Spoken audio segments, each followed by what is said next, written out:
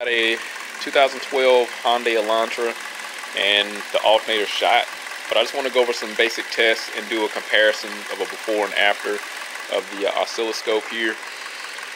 So we're going to check the connector for the L terminal, C terminal, and the FR terminal. So we got the FRs, the fuel regulator, the C for the computer, and the L for the lamp.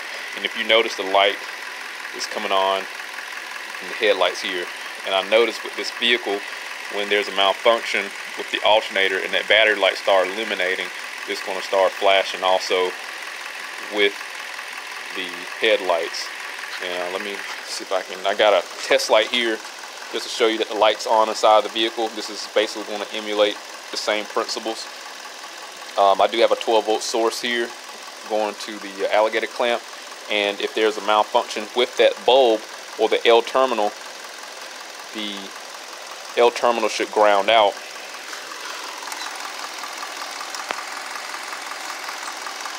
Let's see, get on that really quick. I had one, there we go. You see it's illuminating with the light.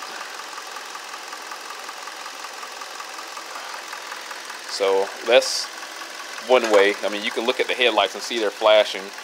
That's one way of indicating that there's a problem with your Elantra if the alternator fails. But we're going to look at the waveform and compare the C terminal with the field regulated terminal, and we're just going to do a resistance value with the car or the key engine off, and just get some basic values just for anybody that needs to utilize this in the future, because it could be something with the computer or something wiring related. But I know for a fact that this alternator is basically shot. But just for future references, we're just going to test this and just get some basic values, and somebody can just jot them down and go from there. Alright, as far as scan data go, we're going to look at, it's called the AMS, Alternator Management System. This is the code here we normally would get if there's something wrong with the alternator. So it just says Alternator Management System, AMS, no battery voltage, and we got a P2503. So we're just going to go to the live data, and all that information is stored in the PCM. And it's basically like, what the good thing is, if you diagnose it through the scan tool, you get desired versus actual. So if you have a oil control valve issue or anything any expectation of that component has to be met by the PCM, you can witness that in the computer here, which makes diagnosing a lot easier than just having to hook up an oscilloscope or using a multimeter or just shooting a part at it. But again, I mean, this is common. You get a battery light, throw an alternator at it, it works. So state of battery, so desired, actual. So we're going to pull all this stuff up here. It's cold in here. I gotta get some kerosene for my heater. I ran out. So the AMS, Alternator Management System, will typically stop, and what that does, why they have it on this car, is to optimize performance and fuel economy. Alternators, it supports a lot of load once the stator is excited, and to aid in performance and help with efficiency, they deactivate and reactivate the alternator depending on demand. So that's why we will see AMS stop reason, AMS stop reason. So if I was to activate the headlamps, we would see this go into a on state. And the same with these other ones, the wiper or blower max. I mean, these require a substantial load for what the vehicle requires. So it's like regenerative braking when I read the description of operation. So when you decel, it'll engage the alternator to make up whatever's potentially lost. So the battery current, AMS, battery volt, well, let's go to temperature, state of charge. That's determined typically by battery voltage. So typically, I guess if it takes 13 volts, then it's going to know it's at whatever percentage I'm just a conjecture there. I do have a battery charger hooked up. That's why I said 13 volts. When you are testing this, you want to take off that battery charger because it will mess up your results. And I'm gonna pull that off shortly. So the battery, there's like a load detection on there, and it's right on the negative side of the battery post. There's a connector there, and what that measures, it does take that bit of information, the battery current and the temperature, and it utilizes that information to detect the load, and it helps assess how it should manage the alternator. So that could be a potential problem if you have any issues with your charging system. So, but I'm sure when this car does detect a issue, it probably bypasses it and allow the regulator to just operate naturally like any other vehicle. It's just my conjecture. And I guess if it can't sustain itself, then there's probably some fault inside that alternator. Just my assumption. I didn't make it. So the load detection again is on the battery on the negative side. You'll see like a 3-pin connector on the battery terminal, and again that measures the current and the temperature. And we got the battery voltage here. Typically the computer is going to measure that through some other means. That's something simple. So the state of charge, I'm going to assume that it pretty much measures that just based off of voltage. 12.6 is a perfectly charged battery, and I'm pretty sure it goes through a parameter in which it has to see steady idle conditions for a certain period of time to determine the charge of it. Just my conjecture again. But the main thing we want to look at here is the desired alternator voltage duty cycle versus the duty cycle from alternator PWM. Let's see if we can isolate those. All right, here we are. So before we start actually getting to the testing, I'm going to start this car up, and what should happen, these two numbers should be met. The car should have a desire to expect the change, and the duty cycle from alternator should meet that change. So these should match. If they're not matching and the computer is telling it what to do and it's not following instructions, then whatever the component is, or something related to a communication problem with that component, just basically need to be fired. Like I say, the desire versus actual, I look at it like a secretary. If I'm the boss and I'm telling my secretary to work, she ain't doing what she's supposed to do, man, we might need to let her ass go. Put it that way. So I'm gonna start it up, and we're gonna look at the desire versus actual, and that'll also aid in making a determination if we need to replace the alternator. And again, you disconnect the battery charger so it wouldn't mess up your results.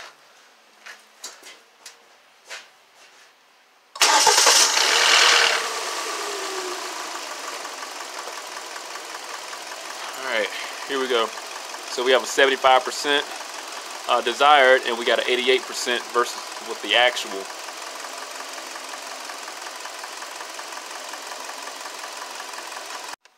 Alright, one other thing you will want to make sure is that your wire down here, that your battery wire, isn't damaged. Meaning that there's probably like a potential bad connection, or there's a broken wire from here going to your battery, and this goes to the positive side of the battery. If your alternator is charging and it doesn't have a good connection going straight to the battery, then you're going to get a battery light also. So this is the main shebang here that gives you your 14 volts that the alternator produces. And if the voltage diminishes and the battery is utilizing its own power, it's going to be like the battery in your remote and just die out, and it's not going to be efficient. It's not going to operate like it's supposed to. So you want to check that first, and there's also a fusible link on that positive side. Make sure all your fuses are working appropriately. But I'm just going to check that really quick. I'm going to go to the wire itself.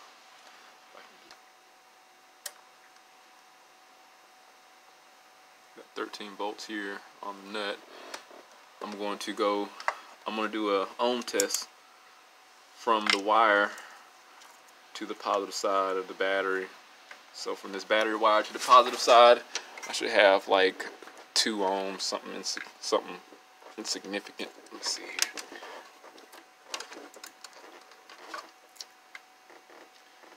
Yep, I got 2 ohms there. If it shows up on the screen. There we go, by 1 ohm. So yeah, I'm pretty confident I got a good battery connection there. Let's check the status of the L terminal, the FR terminal, key on, engine off. Alright, key on, engine off. We're gonna go to voltage. Let's see, I'm just gonna ground this on the housing. I got a good ground there. So our L terminal is gonna be the blue one. That's gonna be the center one. Now again, with the key on, engine off, this is supposed to be grounded out. This middle wire here, this blue wire. And I should see no 12 volts because I'm grounded.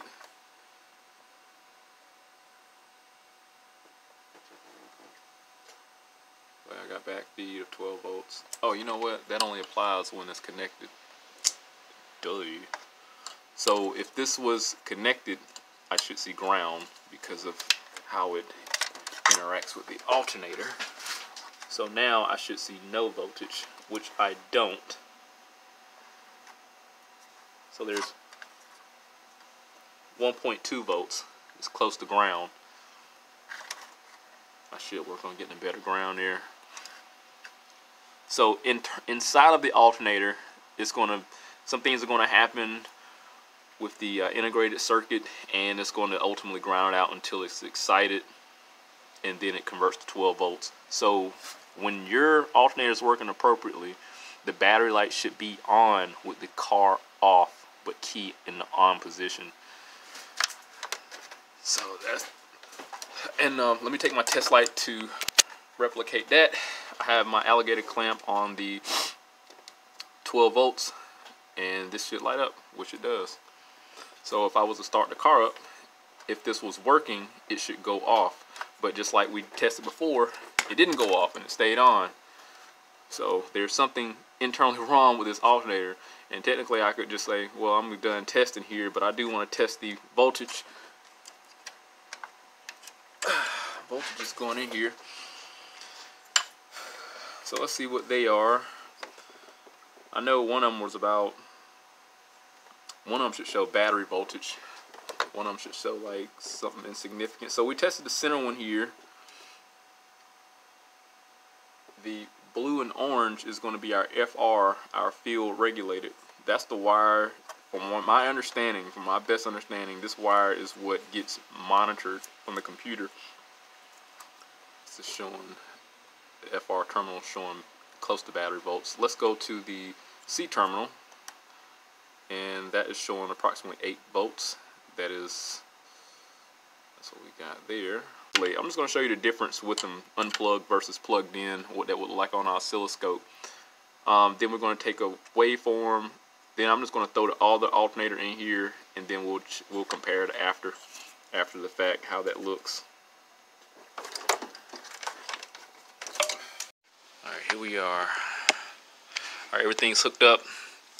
Well, the plug is disconnected, and this is what we got before we actually hooked up an oscilloscope. So our FR terminal is going to be B on the channel. It's at a 20 volt scale here. I'm on a 5-second per division table.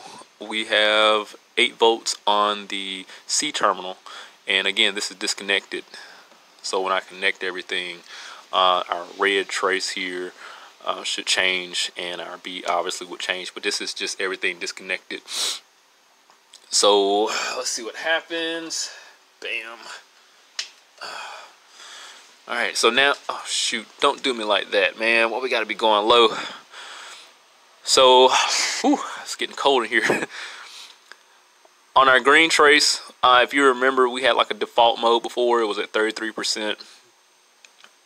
33% is a pretty low duty cycle. And but we do see our duty cycle here on our FR terminal high, and that's pretty much moderately high here also on the C channel. So assuming that everything's working appropriately, no load conditions, we should have a low duty cycle on the FR terminal. So this should be gapped up more versus being as closed off as it is and high. So a low maintenance will require a low voltage or low duty cycle on our FR terminal, and the same could be said with our C channel.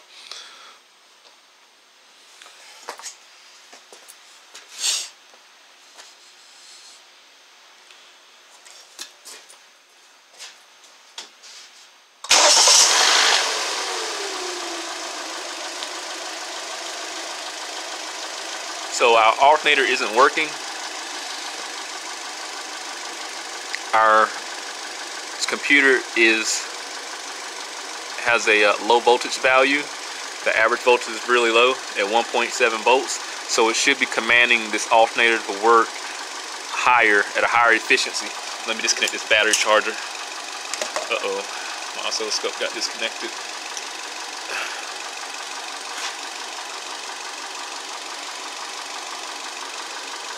So despite seeing a high output, it's not reflective of the alternator. The alternator is not doing anything, so we're not seeing 14 volts. So there's something internally wrong with the alternator, obviously, and needs to be replaced. So I'm gonna go ahead and do that, because I'll be honest, I wouldn't be able to tell you exactly what's wrong with it as far as why it's not outputting, because there could be something wrong with the 12 volt side, the battery side, even though the demand is out there, the alternator is just not putting out any voltage. One thing I didn't really understand as far as the C channel go, because the fuel regulated channel seems to be working normal under like high load demand, but my thing is I didn't understand why the C channel wasn't closed off like it's supposed to. So I mean, I think the waveform, I don't want to say it was incorrect, but if I turn the lights on, this is supposed to have a higher duty cycle, like it's supposed to be closed off just like the FR channel, but it's not, and that's one thing I didn't quite understand. But this is, we're just learning and comparing the data. That's why I got this up here. So I'm gonna get the new alternator in here, and we're gonna look at it. This is my screenshot of how it looked before, and we'll definitely take a look at it after. All right, so here we are. We got our alternator replaced, brand hammer new from O'Reilly's, high quality Ultima. You know how that go. And I'm gonna put it this way: this was the easiest alternator you would ever replace, and especially if you're experienced, man, you'll throw this joker right on in there.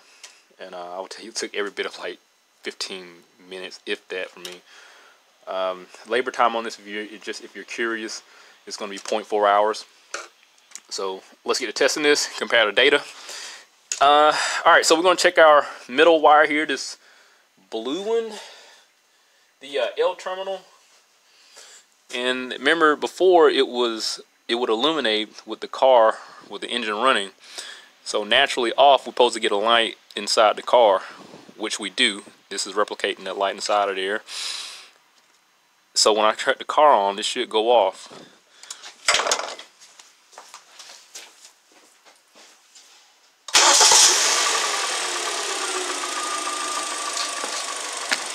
So remember, before it was on,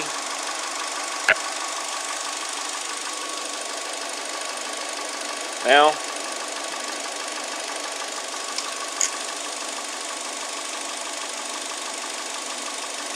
it's off. No more illuminating light. So let's look at the actual live data now. Go down here and pull up our alternator management system PID data. So I do have the lights on and stuff.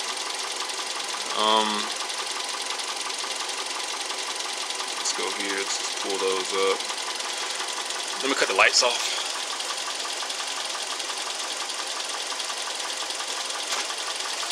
Cut the headlights off here. All right, so look at our numbers now.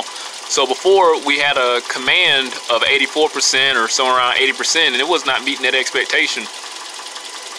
Now they're matching. Remember, like I said before, when you go to test this, you want to have a desired, you want to tell that component to work, and you want your secretary to do what you tell her to do. And she's working like she's supposed to. So the one that we fired and installed in this place, she's working fine now, so she's like a good employee. What we're going to do next is look at the waveform data and compare that.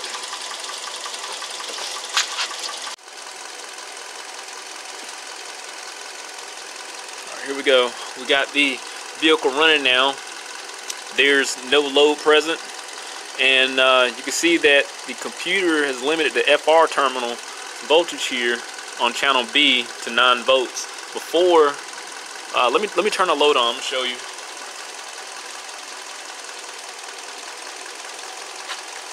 Currently got the headlights on. It's increased the current going to the FR terminal there, and it's allowed to charge up a lot more. So the lower the voltage, the lesser the load. The higher the voltage, the higher the load. So it makes sense now.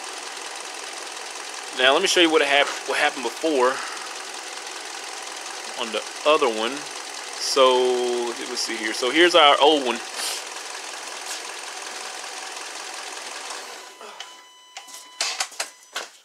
Here's our old screenshot. We can see on the FR terminal there that it was a higher output. It was, oh shucks, I know. It was a, you know what? Why did I do that? It was a gallery. It was around 12 volts with the old alternator in there. So the computer was trying to force it to operate, but it couldn't meet the demand. And we didn't get the 14 volts that it was supposed to output originally. But now we have reflection on the C terminal. You know, that's expanding. That's also increasing voltage value as the FR terminal fluctuates also. So we do have change on both of them, unlike before. Alright, so everything's working out. We do have the recipe for a working unit. I mean, we did check the FR terminal, which made battery voltage, the L terminal, which was battery voltage with the key on, engine off, and then we had here the C terminal, which made about 8 volts, and we saw on an oscilloscope that it was oscillating up and down with the connector disconnected and connected.